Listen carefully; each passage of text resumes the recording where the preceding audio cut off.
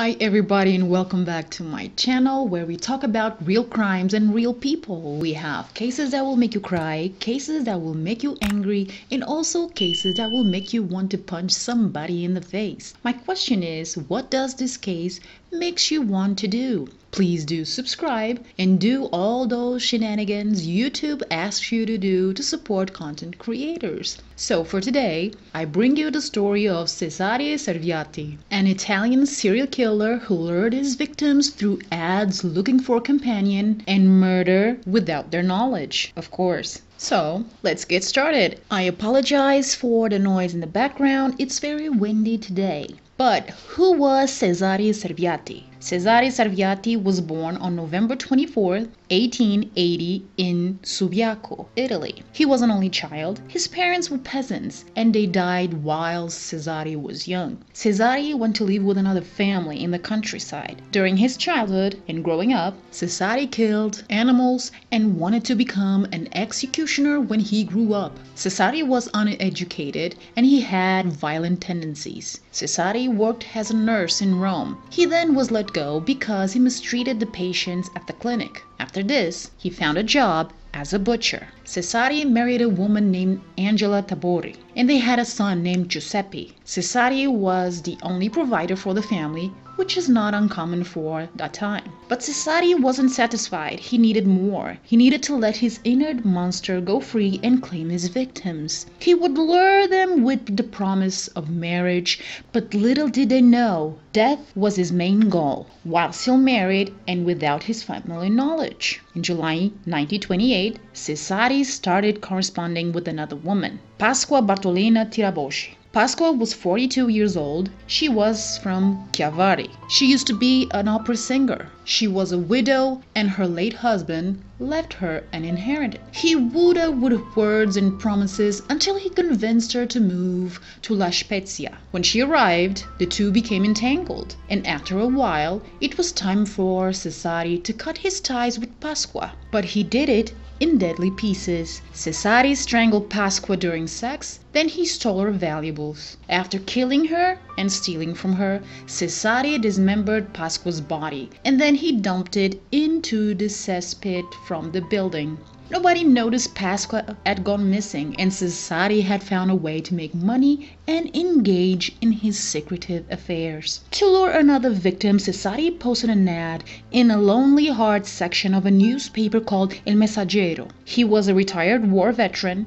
He earned 450 lire a month. He was searching for a wealthy madam who worked as a maid with the promise of marriage. A woman responded, Beatrice Margarucci. Beatrice had just returned from the United States. And like his first victim, Cesare convinced Beatrice to move to Rome and live with him. In early November 1930, Cesare strangled Beatrice during sex and then he dismembered her body. He put the pieces into a suitcase and then dumped it into the Tiber River. The suitcase was finally found a few days later between Santa Marinella and Ostia. The con was moving along and the killing wasn't over. In 1932, Cesare posted another ad in the newspaper. This time he was a retired marshal, and this time he too got a response. A woman named Paolina Gorietti. Paolina, 40 years old, she was a former maid of a rich family in Rome. Paolina then worked as a waitress in Naples, where she was from. Cesare made her promises, marriage, family, a small shop in La Spezia. Paolina was convinced, so she told her colleague, Olga Melgradi, she was going to leave the city and that she had made plans to marry a man. Early November 1932, after she arrived, she no longer got in touch with Olga. On November 16, 1932, two suitcases were left at the Napoli Centrale railway station. The suitcases were taken to the lost property. When they opened one of the suitcases, they found the torso of a woman wrapped in newspaper and covered in sand dust. The next day, they opened the other suitcase and they found the rest of the remainings of the body. Authorities weren't able to identify the body or the killer. Authorities made public in local newspaper the news of the unidentified body in the hopes for some leads. Then authorities were contacted by Olga Melgradi and Paulina's brothers. They all claimed the unidentified body was indeed Paulina Gorietti. Olga then showed authorities a letter Paulina had received from a man she was going to marry, and that man had actually signed the letter with his real name, Cesare Serviatti. Then on November 9th, 1932, authorities went to Cesare's apartment he shared with his wife and son. Cesare was arrested, and also his wife and son were questioned because initially they believed they were covering up for his crimes, but there were no evidence to support that theory.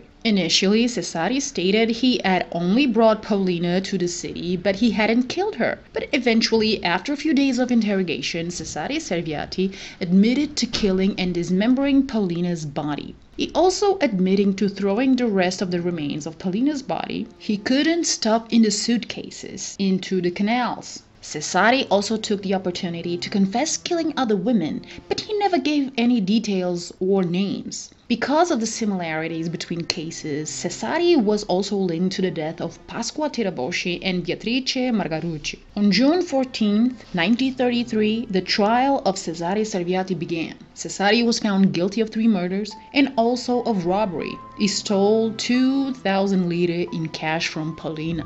Then on July 8th, he was sentenced to death for the murder of Paulina Gorietti. He was sentenced to life in prison for the murders of Pasqua and Beatrice. On October 13th, 1933, Cesare Serviatti was executed by firing squad. Would you go meet a total stranger who promised to marry you?